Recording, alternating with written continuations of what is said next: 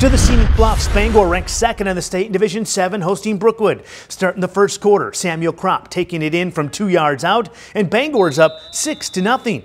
Now Bangor's next possession, Nolan Mitchick is going to take it, and he's going to spin and give it to Kropp again, and he goes in again. 13-0, Bangor. Kropp over 100 yards rushing. Flash forward, second quarter, Bangor up big. This time it's Chase Horseman from 15 yards out. He had over 100 yards rushing too. Bangor over Brookwood tonight, 39-6, the final.